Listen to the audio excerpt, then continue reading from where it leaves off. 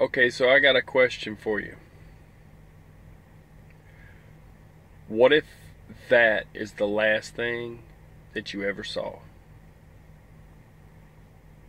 That's a picture that I took, part of a video. I just cut it. Only way to really show it is to do this here. Got it on another device, but it's in my mount. So we're going to move that and we'll set y'all up here. Basically, I'm just here, at a truck stop, doing my thing. There we go. It's a better cleaned up view. Got a guy over here fixing to leave out with his headlights on. You can see both headlights maybe if I move all this stuff. Anyways, so basically,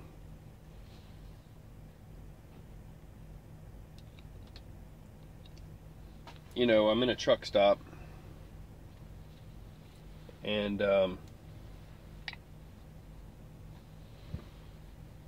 right now I'm messing with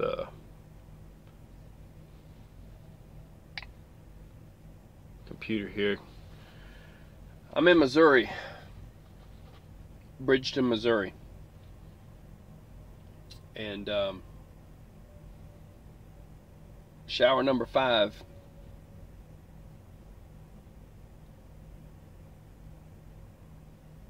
The driver didn't come out.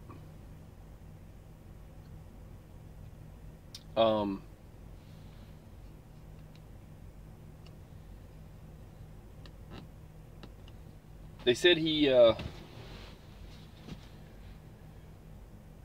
was in there. I was talking to some guys here. He was in there for roughly, they figure, 7 hours, I believe it was. And then it took another 2 hours for the coroner to show up and come and get him. They don't use that shower now, because even though it's been cleaned up, they don't want to. Nobody wants to clean it afterwards. Even if somebody took a shower in there, nobody wants to be the person to clean up the shower. So they're not using shower number 5. So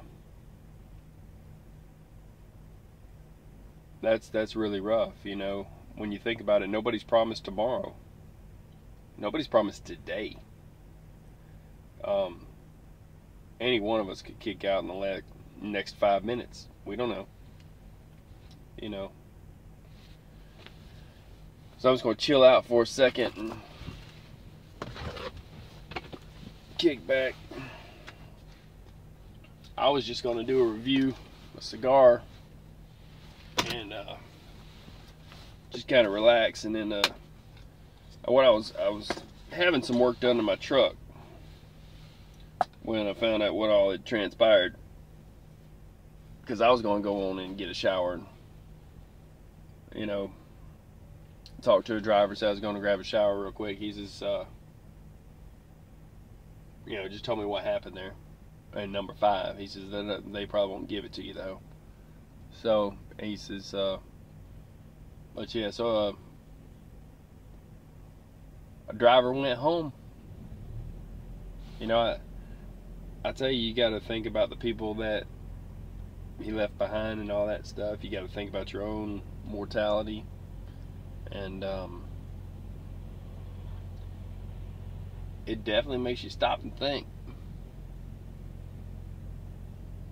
What if that's the last thing you saw? Because I've talked to some other drivers that have told me, specifically one told me, and I thought it was pretty awesome. He says he's going to drive his truck straight to the morgue. He's going to back it up. That's going to be his last stop. That's how long he's going to be driving. He ain't going to quit. And I'm like, yeah, I get the sentiment there. Keep trucking. Well, you just really never know how or when it's going to happen. And like I was saying, I'm going to grab a cigar real quick. I have a shorty that's left over here, and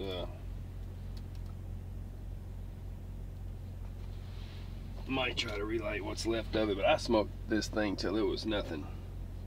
It was a brick house.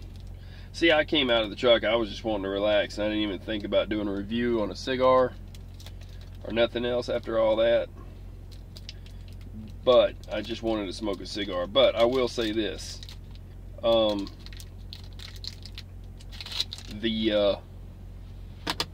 a little more light, I don't know if it'll work. The brick house Maduro,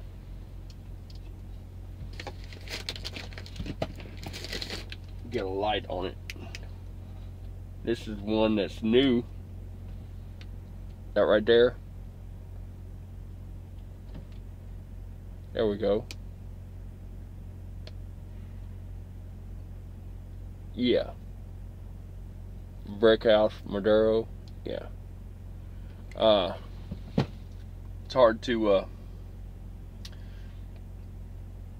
hard to describe the brick house Maduro. It's a it's definitely got a wood taste to it. I rate my cigars on a 1 to 10. So just so you know, I'm giving that one I'd say about a 7. And I'm kind of stingy with my numbers there.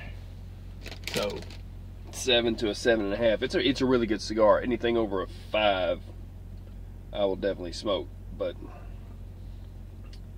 it was my go-to after my encounter in here.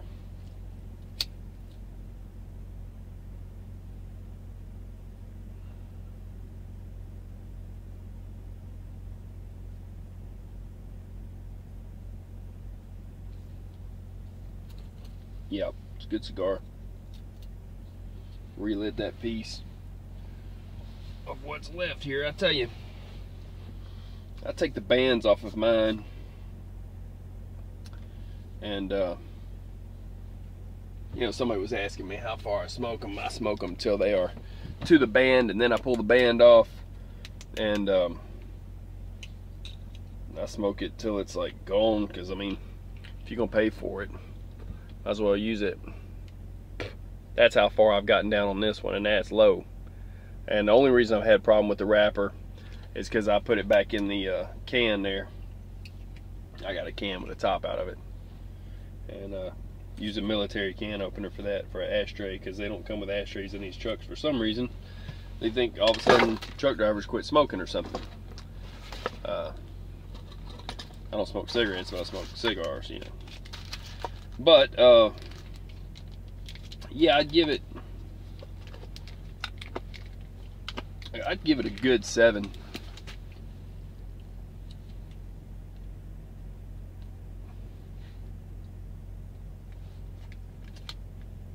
Good construction.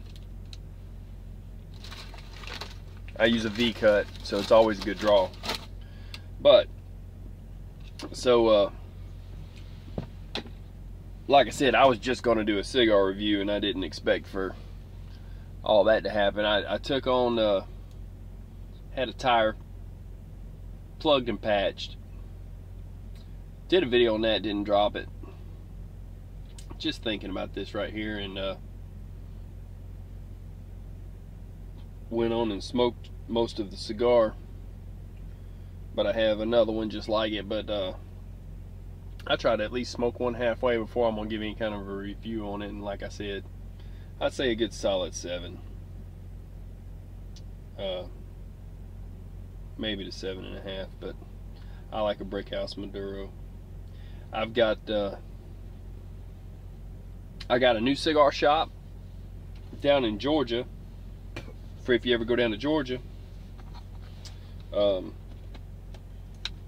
They say the devil went down there. I don't know if he went down there and picked up any cigars, but the new cigar shop down in Georgia is in a town called Carrollton, Georgia, on Highway 27,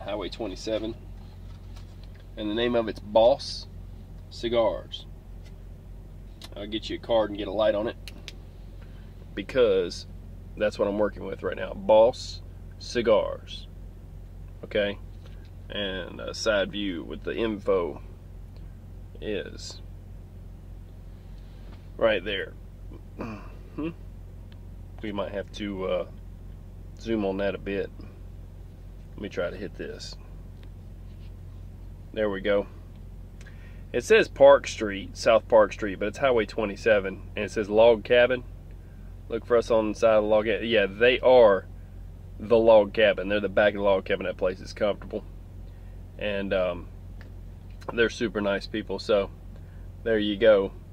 Boss Cigars, Highway 27, south of I-20. It's down past the bridge. On the right, it would be just immediately past the AutoZone. So there's that. Anyway, it's difficult to find a cigar shop. Evidently, I had one down in Georgia, and they gave me a, I don't know if you would call it a, not really a run around. They moved and they changed owners like twice, and that's what happens with cigar shops. And then now they're saying, well, we don't carry quorum. And I like quorum. Q-U-O-R-U-M. I hit a light on one of them. That's this one right here. Q-U-O-R-U-M. Okay. And these are good cigars. And this is like a Maduro. It's a dark wrapper. It's darker than his light shows. Quorum. Anyways, so basically, they said they don't carry them. And I said, well, can you get them? And they said no. I said, well, why not? Everybody else on the whole planet can get them. You know, you have a problem ordering them? He said, well, my distributor. I'm like, oh boy, here we go. So somebody's done held the hand of a distributor to the point that now they can't take care of the customer, and decided they're just going to carry something from one distributor. Now I'm going to tell you something. People do that, and that's fine, but it's not smart, you know. Like, I went somewhere else. That's what happens. You will lose business. If you think you're going to specialize and whatever and make a deal with him, well, you might have made it like deal with the devil, you know. He went down to Georgia. I don't know if he bought any cigars or not. But as I was saying, you don't want to do that. So any cigar shops out there listening, I know I got a couple of places that do that. Order what people want and deal with more than one distributor. Regardless of what they want to tell you, they're going to make you a deal, and if you just deal with them. You don't have to just deal with one distributor. I mean, look, I got a box of cigars. Well, you can't see that well, but tell you what, I can guarantee you this thing's full. Okay? And just to clarify that, complete with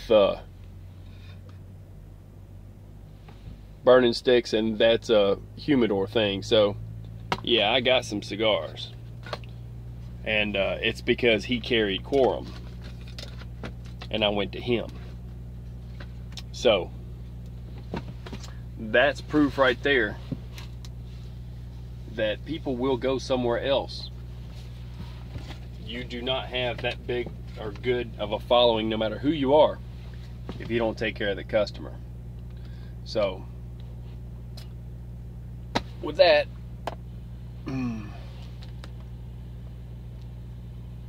got the radio on for a second, but I'll tell you, you know, back to what I was saying earlier,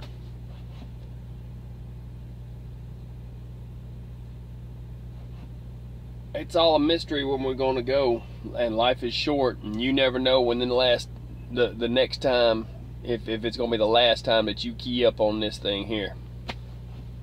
You know, you might be signing off for good. So get the stuff done that you want to get done. Because I'm sure that driver didn't know it was his time, and he went home.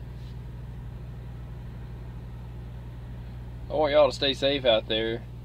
Be careful in your travels. Call the people you care about. Let them know you're okay and that you care about them. And with that, I'm out. Peace.